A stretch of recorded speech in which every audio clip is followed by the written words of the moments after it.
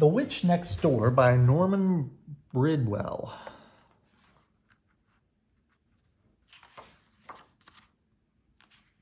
There's a witch living on our street.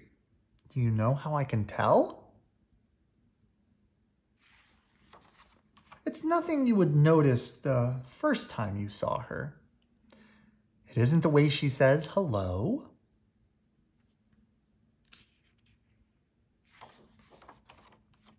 Maybe it's the way she does her shopping. You might know then. I thought she was a witch the very day she moved in.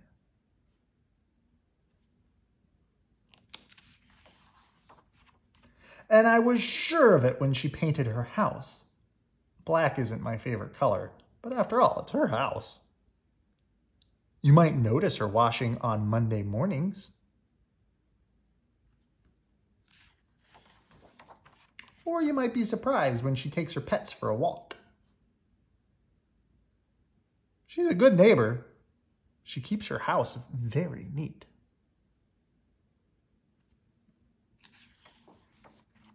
If someone is sick, she sends him cookies and hot soup.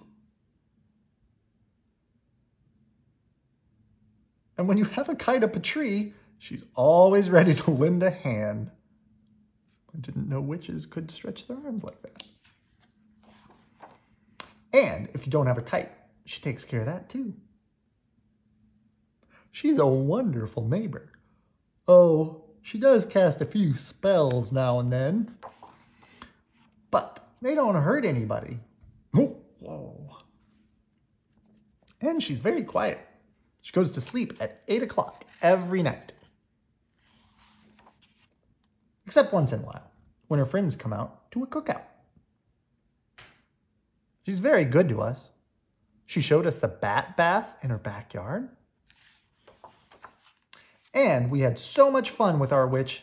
And then one day we were at her house having tea and cookies, and there was a knock at the door. It was the people next door, and they didn't look very happy. "You'd better move," they said. "We don't want witches in our neighborhood." Well, our witch got angry. I'd never seen her like that before. We were angry too. Our witch cast a spell on them. It was terrible. I couldn't look. He changed them into a handsome young prince and princess. Of course, they forgot about asking our witch to leave.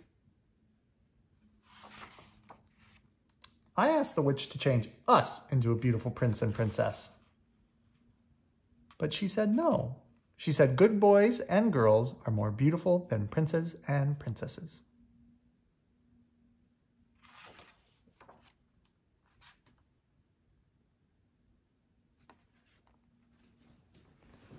Good night.